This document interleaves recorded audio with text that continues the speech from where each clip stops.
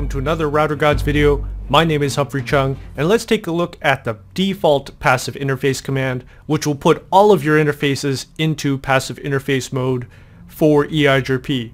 We're running topology 0, the updated topology 0, and you can see here I've added 3 loopbacks there, or I've put in the typed information of 3 loopbacks. EIGRP is running, so all I need to do is go to router 1. Go to router 1 and let's add in our loopbacks. Interface loopback 1, IP address, all 1s and a 2 at the end. That's a /32. Interface loopback 2, same deal, IP address 1.1.1.3. That's also a /32. And int loopback 3, IP address, all 1s and a 4 at the end. That's a /32. So we've got 4 loopbacks and a fast Ethernet interface. That gives us 5 interfaces. Let's say you had to put everyone into passive interface mode for whatever reason, right? Real life, probably not a good idea, but hey, maybe your test or your CCIE lab will tell you to do that. So we could go into router EIGRP 1. And we could do it manually. So that would be passive interface, fast 00, passive interface, loopback 0, and you get the picture. Hit the up arrow, loopback 1, loopback 2, loopback 3, and we're done, right? But not a good idea. Just too much typing. So let me just undo all of that stuff. And we're going to do a no passive interface, loopback 0, up arrow, loopback 1, up arrow, 2, and 3. Okay, so that's all done with. There is a passive interface default command which will put everything into passive in one shot.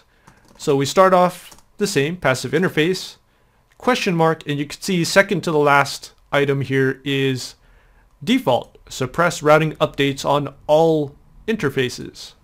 All right, let's give it a shot. Default passive interface default, enter. Bam, that throws everything into default mode. Our neighborship goes down. Exit out of there. We do a show IP route. You can see all we have is connected routes. We don't have any D routes. And if I do a show IP protocols, you could see here under passive interfaces, we've got all this wonderful stuff in passive mode. Hey, look, I've got the VoIP null 0 interface also in passive mode. Why would you do this? Well, if you're setting up a new routing protocol, let's say this is the first time you're setting up EIGRP on router 1, and your whole network is EIGRP, you've got 50 routers setting up EIGRP. What you might want to do is start router EIGRP 1 and immediately do passive interface default while you configure the rest of the router, because maybe you're not done with the IP addresses, maybe you haven't done the loopbacks correctly yet, so you're just playing it safe so that none of the other routers, you don't want their routing tables to go haywire, because you're now injecting updates into the whole network. So you passive interface the whole thing, you do all your IP addresses, do all your configurations, and then you could do the no passive interface default command to kill all of that and bring everything back into EIGRP. Another thing you could do is the passive interface default command. Since it throws everything into passive mode, you could selectively take one of these out if you wanted to, like this fast Ethernet 00, and you could simply do that by going into router EIGRP 1 and then no passive interface fast 00. Okay, so passive interface default hits everything, but then you're being more specific and you're saying, okay, I want to take this particular one, take it out, and make it active. And there's no limit. You could then selectively say, okay, I want loopback 0 to be now sending and receiving updates. Okay, let's see how that looks on the show IP protocols. Show IP protocols, and you could see here that under passive interface, fast Ethernet 00 is missing and loopback 0 is missing. So because they're missing from this list, that means they are active. And if I do a show IP route, I should have a D route. Look at that. We have a D route to all 2s, which is the loopback of router 2.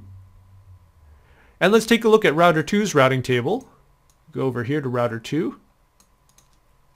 And you can see all these goodbyes and hellos received, and that's because we've been playing around with the passive interface command a lot. We've been bringing down that adjacency and bringing it back up. So router 2, let's do a show IP route. And what do we have here? We've got some D routes here. That's good. And we've got, let's see here. Yep, we got D routes to loopback 0. We've got D routes to all of these. Now the reason you've got D routes is because even though we're not sending and receiving updates out of these interfaces, these loopback interfaces, we're still taking the network, popping it into EIGRP, and sending it across. We can sort of pretend that these loopbacks are extra links out here, like another fast Ethernet interface, so a line going out here and 3 lines going out there, right?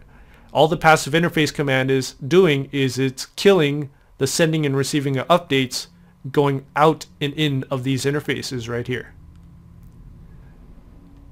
But we're still taking this network, this IP address, popping it into the EIGRP routing table, the EIGRP topology table, and then throwing it over to router 2, and that's how router 2 is able to get all of these D routes right here. If you wanted to actually kill the updates from router 1, we can use a distribute list, but that is going to be for another video. For now, just remember that passive interface default command is killing the sending and receiving of updates on that particular interface, and actually it's going to be doing it for all the interfaces on a particular router. But you can easily take an interface out by doing conft router EIGRP1. We're doing this on router 2, so it's not actually going to do anything, but just for demonstration purposes, no passive interface, and then just the name of the interface to take it out of passive interface mode. Alright, that was it for this video. Thanks for watching.